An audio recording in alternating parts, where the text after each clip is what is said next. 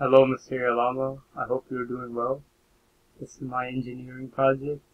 We did the umbrella, and it's by me and Leo.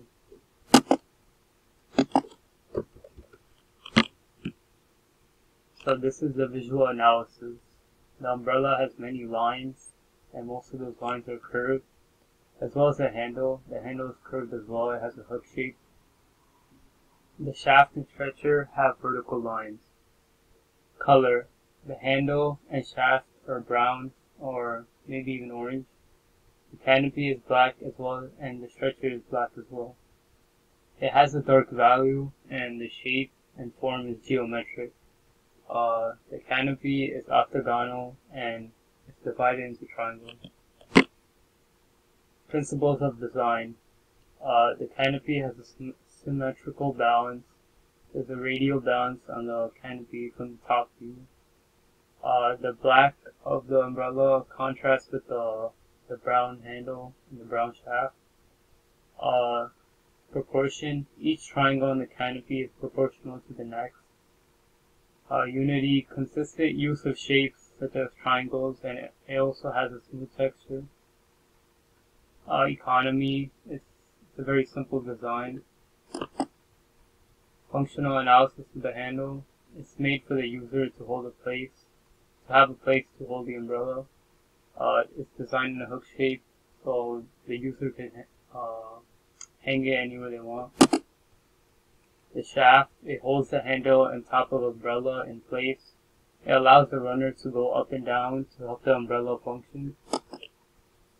The runner, this moves up and down the umbrella to open the umbrella or close it. It also has a hole to keep the umbrella in lock. The stretcher is connected to the canopy. It also works with the runner. So as the runner moves up the shaft, the stretcher expands and the umbrella opens. And also when the runner goes and it moves down the shaft, and the stretcher closes and the umbrella closes. It has wings to strongly support the canopy. Okay, so the canopy, it's the main part of the umbrella. It's used to protect the user from the rain or sunlight. The arms are stretched out to open the umbrella to function. This right here is a multi-view of the handle and the shaft. Multi-view of the canopy and runner, and multi-view of the stretcher. Some of the key concepts in this project from Unit 1, the design process. We brainstormed to pick the object, and as well as we brainstormed how to improve it. Unit 2, technical drawing and sketching.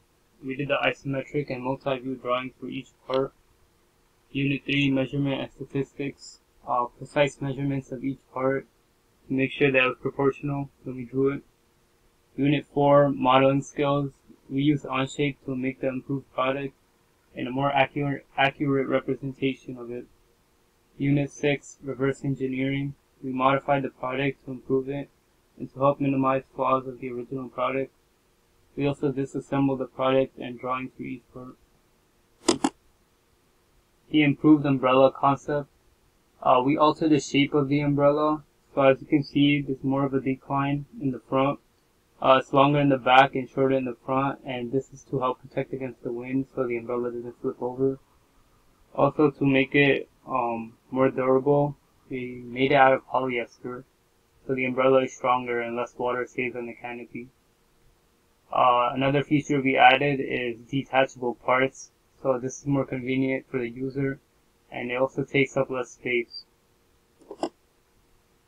This is just the mass of the parts. Abstract. The umbrella is a simple and useful tool for when the weather is not ideal. However, there are many minor flaws that can limit its effectiveness. At times, it can take up too much space, break down, or heavy winds can flip it over.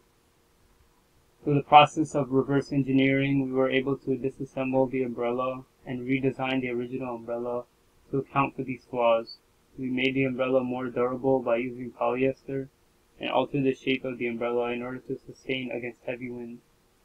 We also made the umbrella parts detachable so that it is more convenient for the user and does not take up as much space.